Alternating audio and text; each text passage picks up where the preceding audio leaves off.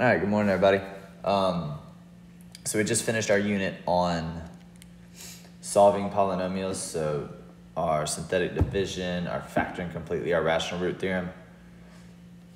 Now we're going to kind of do it backwards, so I'm going to give you stuff. We're going to start writing our equation, or writing polynomials.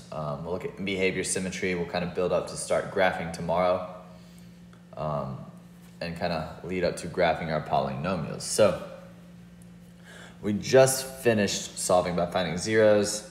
Now we're going to be given zeros, and we have to do the process again. So let's review how we solved a polynomial. So if we have two terms, remember we'd factor it. Sorry, that's three terms, but it's an x squared. So you're going to factor it. So we got, what factors of 2 give you 3? So 2 and 1. So remember x plus 2 and x plus 1. Remember, that is what we called our factored form. Then we would set each part equal to 0.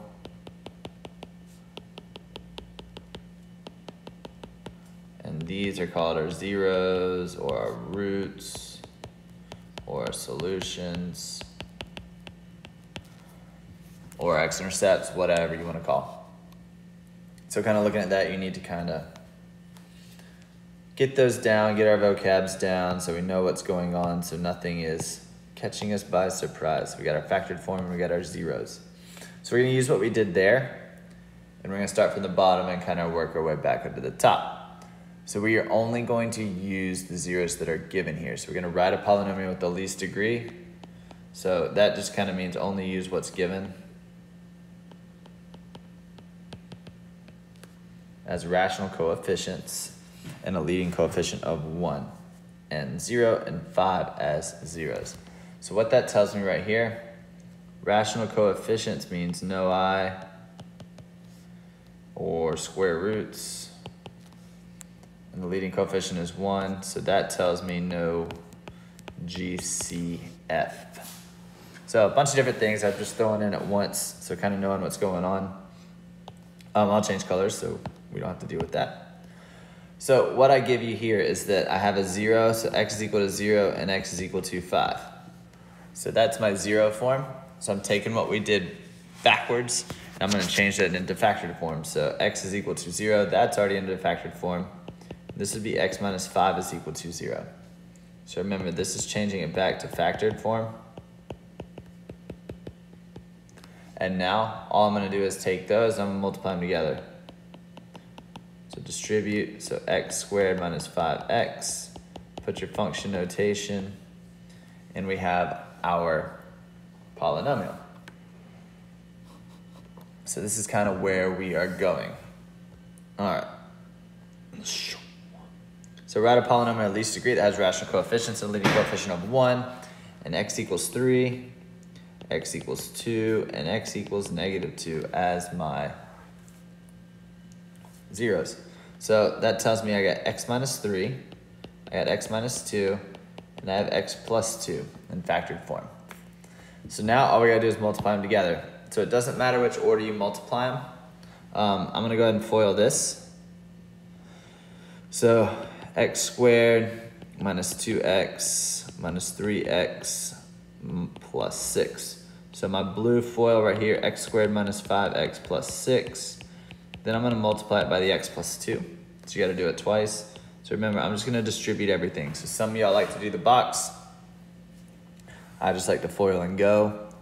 If you need to do the box, I'll do this one with the box, and I'll do mine the other way. So x and 2. I'll do the other one below the other way. X squared, negative 5x, 6.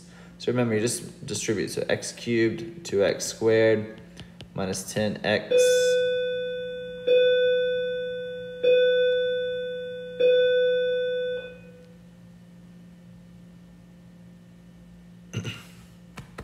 Excuse me, squared, sorry, that bell threw me off. Minus 10x, 6x, and that gives us a 12. This is a 5. I don't know what I did there. So minus 5x squared. So combining like terms, x cubed, that gives me a minus 3x squared. When I add the diagonals, then I got a minus 4x and a plus 12. And you got your polynomial. So one more with least degree, so I have x is equal to 1, x is equal to 3, and x is equal to 5.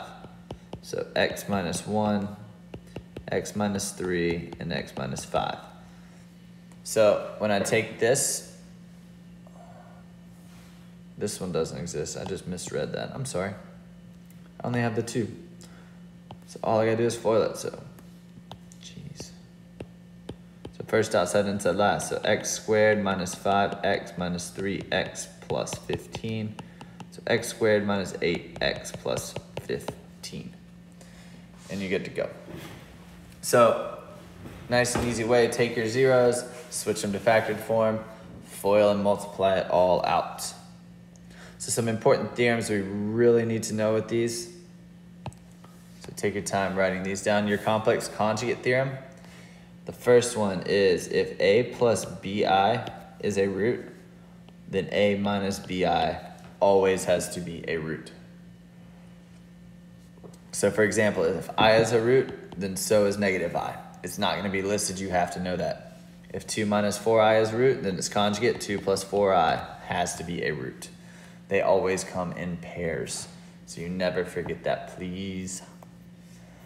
Then the same thing with irrational roots. If a plus, that's the same thing. So if a plus the square root of b, because I'm talking about rational as a root, then a minus root b is always a root. So kind of walking through practical, if square root of 2 is a root, then negative square root of 2 has to be a root.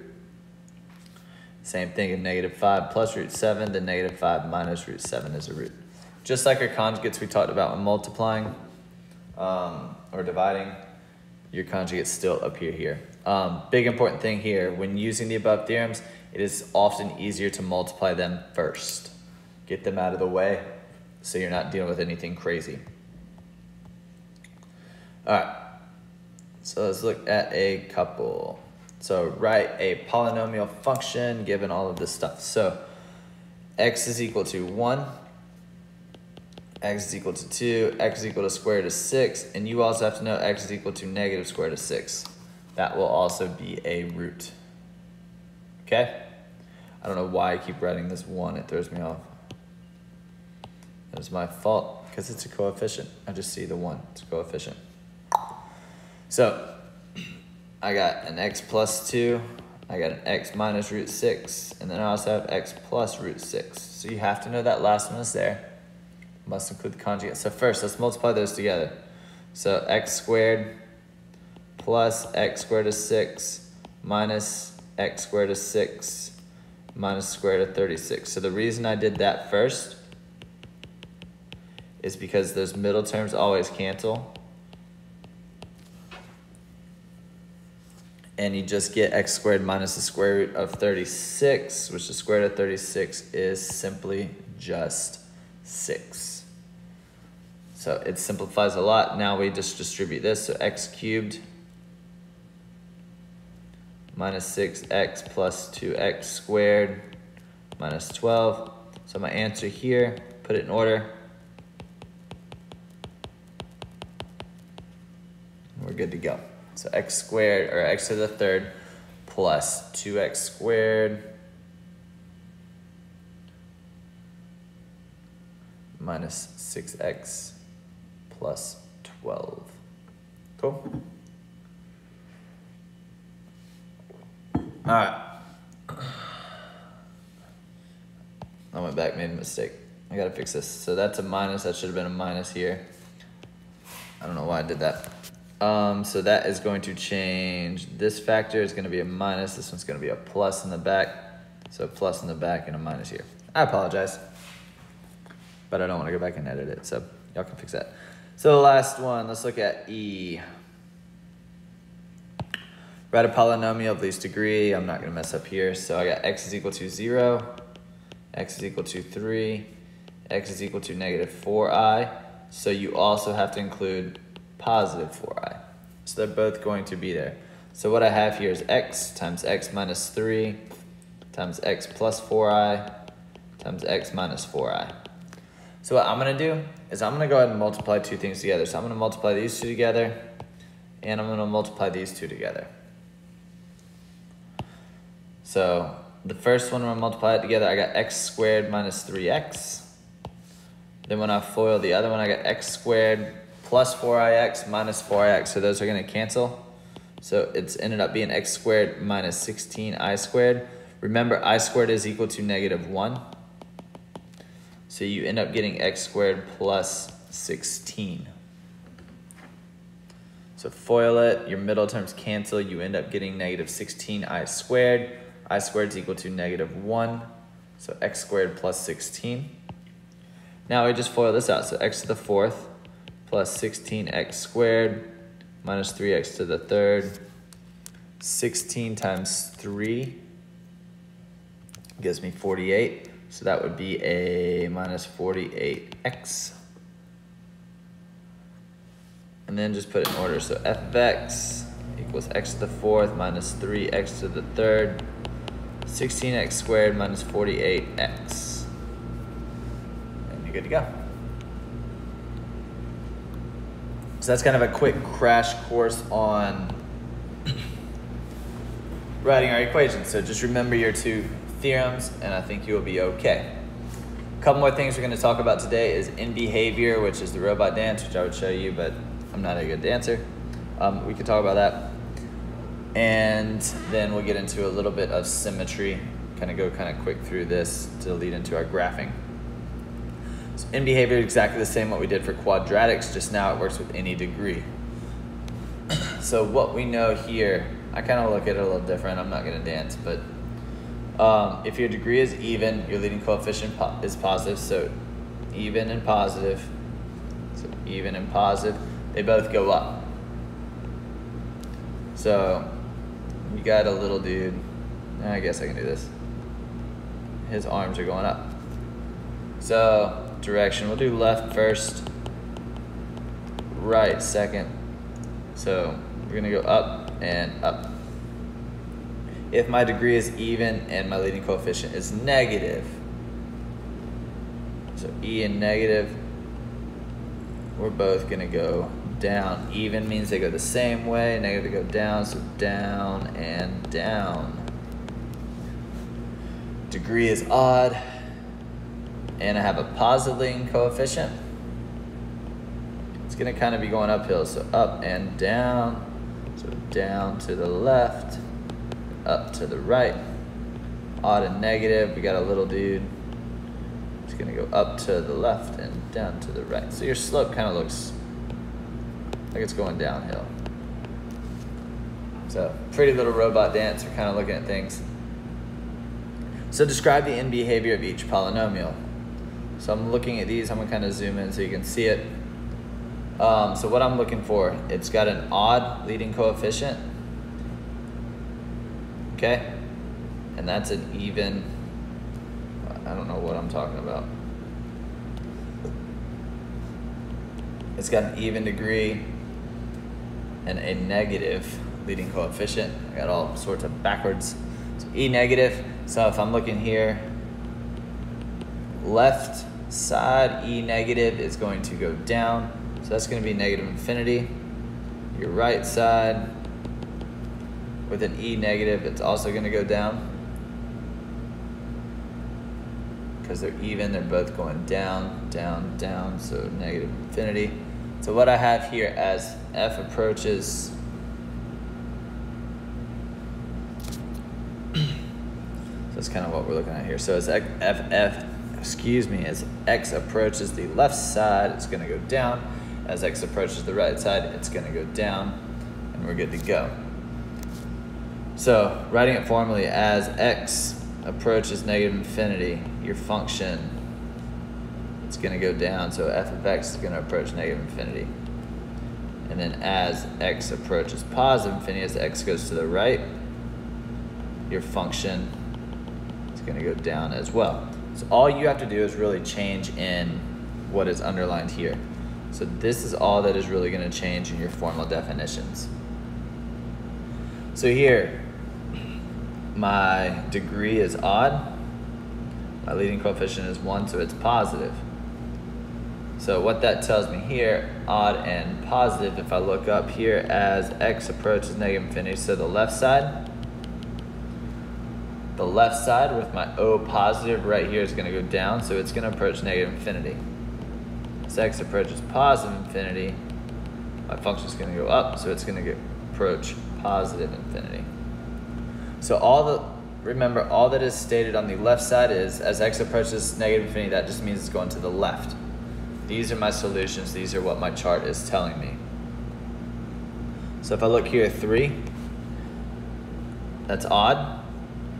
That's negative, so an O negative. O negative is up and down. Try to clarify things. So then, as x approaches negative infinity, f of x is going to approach something. As x approaches positive infinity, f of x is going to approach something. That's what you're writing every time. Remember, I did it left and right, so up is negative infinity, so that's going to give me a positive. So this is left/right. Remember, left is negative infinity, right is positive infinity, so left comes first, right comes second. So up comes first, down is negative infinity, and you're good to go. All right, the last one. My degree here is 4, so that is even. My leading coefficient is 1, so that's positive because it's need to put it in standard form. Please don't forget that, so that's an E positive. So as x approaches negative infinity, your function is going to approach something, and I'll talk about that. Then as x approaches positive infinity, your function is going to approach something. So you're writing the same thing every time. E positive means they're both going to go up, up, and up. If you look at your little guy, that's what his arms are doing. So they're both going to do positive infinity. Cool? So you're writing the same thing every time. Look at your chart. Look at what his arms are doing. If they're both going anywhere over here, left is came first, right came second. So if it's going up, it's approaching positive infinity. If it's going down, it's approaching negative infinity. All right, lastly, I know this is a long video and I apologize, but we're getting there. So algebraically simple, it's all about the exponents. It's important to remember that x is x to the first, 8 is 8x to the 0. So for here, we're talking about this. Remember, this is odd and even. So kind of looking at this. If we kind of look at our graphs, I should have color coordinated these, but whatever. If it's even, remember it's reflective about the y-axis. If it's odd, it's reflective about the origin. So keep that split. If all of the exponents are even, the function is even. It's symmetric about the y-axis. If all the functions or exponents are odd, it's odd. If you have a mismatch, it's neither. It's very, very straightforward. So here, if I'm looking at this, number 1, I have my equation. I'm looking at all of my exponents. I got a 2, I got a 4, and I got a 0. So they're all even. And it's going to be symmetric about the y-axis. If I just jump down here to 3, I got a 3 and I got a 0. So remember, that's x to the 0. It's a mismatch. So there is no symmetry. That's all you're looking at, just comparing exponents. Here, I got a 3 and I got a 1, so it's odd. Everything is odd. We're good to go. Here, I got a 1 and a 4. I'm done. No symmetry. So make sure you're looking at these notes. You're reading these. You understand symmetry is all about the exponents. Graphically, it's looking at the symmetry. You know your end behavior. We're writing the same thing every time, just filling in the last terms. And you know how to get from a 0 on. So I understand it's going to be a little confusing for a little bit. Please practice. Please check your solutions. Please, let's look at it. If you have questions, let me know. And that's it. So I hope you have a wonderful day, and I will talk to y'all soon.